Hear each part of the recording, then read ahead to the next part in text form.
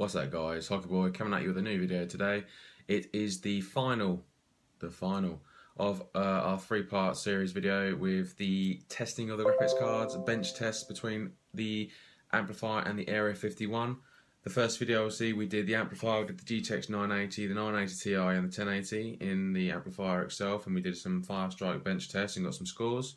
In the second video, we put them all into the 980, the Ti and the 1080. We put them three cards into my Area 51 tower and run the same tests on that system. And this one is going to be a quite short and sweet video. It's because it's absolutely sweltering outside and I've been inside editing and recording all day, so I want to get out and enjoy the sun. So I've created some charts for you guys, direct comparisons between the two systems, FPS differences, graphics scores differences, bits and pieces. Hopefully it makes some sense. A couple of surprises in there, but yeah, let's see what we've got.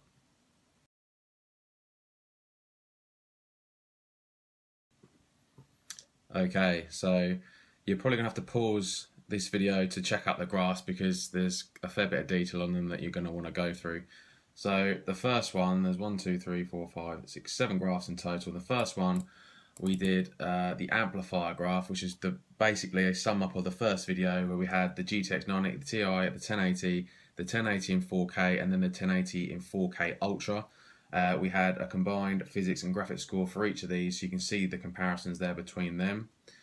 Then to follow that up, we did the same with the second video, which is the Area 51, a bench test scores graph where we had the physics, the graphics, and the combined, and that was for the GTX 980, the Ti, the 4K. We did a Ti in 4K. I know I didn't do a direct comparison on some of them, but the GTX 980 we did a 4K in as well, a 1080, and then a 1080 4K, and I just did the Ultra this time, just so we can compare the two Ultra scores later on. After that, we did an amplifier bench test FPS score, which is where we looked at just the frames per second that was achieved from the 4 tests on the amplifier. And then we did exactly the same again, obviously, it's coming, the Area 51 bench test FPS scores, where we just did the combined, the physics and the graphics FPS that was achieved on each and every single test that we did. So obviously when we got these two graphs, what do we need to do? We need to combine them. So we did the Area 51 versus the graphics amplifier graph test, and this was literally just the graphical scores that they achieved, the graphics part of it, between the 980, the Ti, the 1080, and the 1080 in 4K. Like I said, I just did the Ultra test for that one. We didn't do the 980 Ti because I did a 980 Ti 4K test on the Area 51, but I didn't do it on the amplifier, and likewise I didn't do the Ultra test for the 1080 on the amplifier, but I did it on the desktop. So I've just literally combined the ones that actually have got comparative results for both rigs, so you can see that there. Afterwards, we did the difference between these scores, the graphics scores, and I've got above each and every one of them a percentile difference. I was a bit surprised that there's such a small difference between the GTX 1080 4K. There's only about 1% difference, so I'm not too sure why that was. There's a number of possible reasons, one of which, like I said, my Area 51 doesn't have 4K screens, and the 3D Mark is supposed to scale it up to a supposed 4K, so maybe it didn't quite perform that as it should have done. But either way, as you'd expect, the GTX 980, the Ti and the 1080 all concurrently kind of go up, so the difference between the two is slowly creeping up. It's not as much as I would have expected. It's 3.88, 4.15 and 6.42% respectively, so it does creep up as the cards go up in spec. After this, we did do a percentile difference between the two rigs.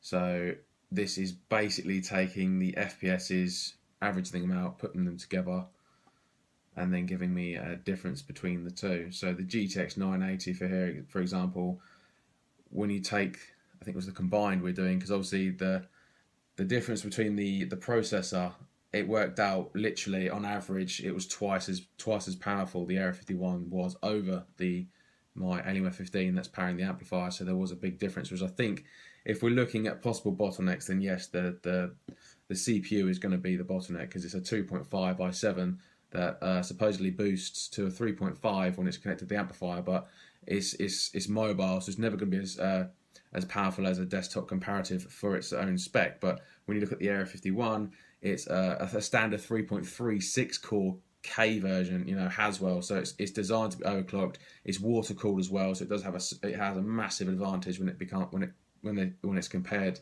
to the Alienware 15, as you'd expect between a desktop and a laptop. The one thing that did surprise me was the 980 Ti appears to have the biggest difference. It's a 71% difference between the two. I'm not too sure why this is. I would have thought the GTX 1080 is at 34%.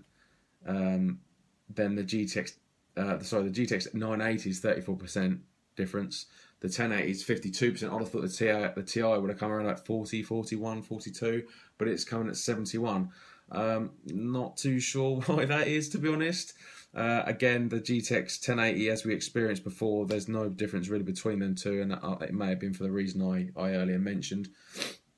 But for some reason, the Ti has got a huge difference of 70%. Not too sure why. I mean, obviously it's different systems. It's the newer cars are on Pascal, which are lower power consumption. That may be one area that's affecting it. Don't take these results with, like I said, with a pinch of salt. I mean, as you can see in a lot of the videos, there's a clear difference between the cards as they're played in the amplifier and certain games as they go up, and then in the Area 51 as they go up, there's obvious increases in the game. So there's going to be different variables that you're going to experience when you're playing certain games, whereas this Firestrike test may not really incorporate that. So please do bear that in mind. But like I said, the Ti is the most power hungry card out of the three that we had. So maybe there is a factor in there that, you know, I may have overlooked or we may not have covered. But yeah, in the long and short of it, what we kind of expected, may have had spoiled results somewhere along the line. I'm not too sure, but it was consistent. I did do the test a couple of times. It did kind of come out that way. So not 100% too sure why it's done that. But all in all, as you'd expect, there is a sizable difference overall between the two systems. It starts at 30%. And then obviously for some reason the Ti is 70%, but the 1080 is a 50% difference. So there is a pretty big difference between the two systems, as you'd expect. I mean, like I said, it's not a perfect test because my Alienware 15 is a 16 gig of RAM, 2.5i7 laptop, and it is a laptop, so it's got a mobile processor compared to the Area 51, which has got 32 gig of RAM and it's a proper desktop K version Haswell processor. So there is a couple of differences. Perhaps if, you know, take the extra RAM out of the desktop and try and narrow the gap there a bit. Plus the desktop's got a 1500 watt power supply, whereas the laptop's only powered by the box standard AC power adapter that comes with the laptop. So maybe there is some power issues there as well. It does kind of open up more questions than it kind of answers. But yeah, well, it took me absolutely ages to calculate this. So if you've got any questions, please do drop them in the comment section. I will try my best to answer them. But all in all, yeah, the results do kind of speak for themselves. There is a clear bottleneck between. You're not going to get the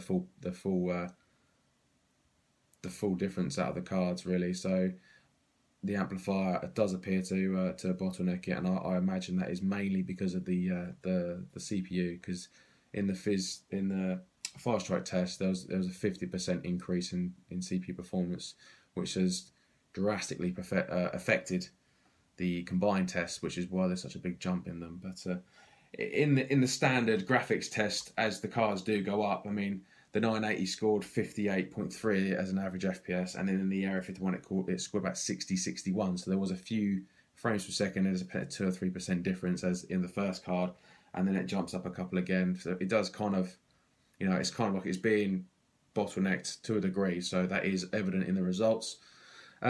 Anyway, guys, I'm gonna finish that there. But by all means, let me know what you think of the tests. If there's any way that you guys could, if you've got any way of testing your own bits and pieces, let me know how you got on. Maybe it's just a one-off that my system may be different to yours. I don't personally know. Someone out there's got to have a similar system that can do these sort of tests as well. Anyway, next video is going to be a good one. I've ordered in a brand new graphics card. The 980 has been sold. I sold it off last week. Apologies for not doing the video for quite a long time. I've been away on vacation, holiday vacation. I've just got back to catch up with all bits and pieces of work, so I'm now back in the zone. And like I said, the next video, I've managed to get hold of a GTX 1070. It's a for the win edition, so it is a bit of a beast. It's a nice card. So We're going to be doing an unboxing / review, which I've already videoed. It's going to be uploaded pretty soon after this one. And we're going to be doing some gaming and other bits and pieces related to the 1070 card as well. So, like I said, I am getting new graphics cards in now. So if there's anything you guys want to see, perhaps the ATI, the RX9 Furies, what they call it, anything like that, or if you'd like to see a 1060, or I mean, I'm not going to be getting Titans in because they're crazy money, but if there's anything you'd like me to see or any direct comparisons you'd like me to do, please drop a comment in the comment section down below. If you've enjoyed the video, please give it a like. If you haven't already, please subscribe. I do appreciate all the support, and as again, I'll see you soon.